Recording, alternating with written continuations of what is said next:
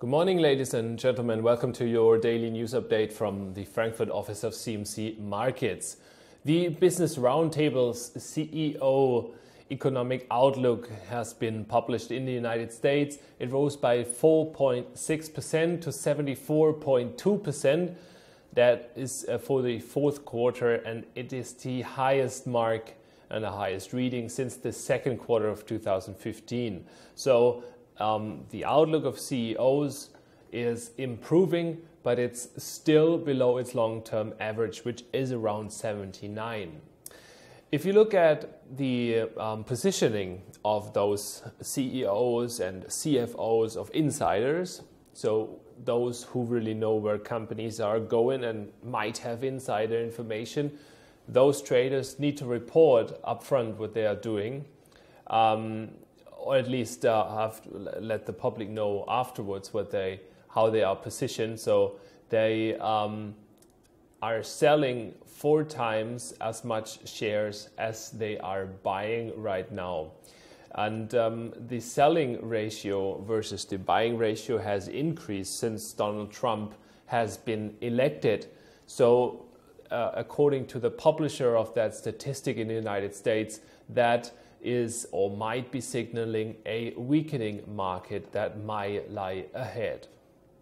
This week it is really all about the ECB. It's the ECB Super Thursday with Super Mario, and that will lay the foundation for what might come next week with the Federal Reserve. But both central banks might go in different directions. The Federal Reserve will hike rates. The ECB will not hike rates. The Federal Reserve, although they might have problems really giving an outlook for 2017 on monetary policy there, because it's uncertain how the policy or to Trump politics will really be.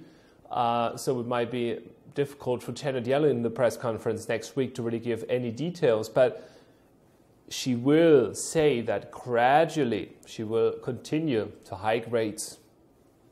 If Mario Draghi would say anything about tapering, that might be too early for the Eurozone, because the ECB has not reached its inflation target. Growth is still down.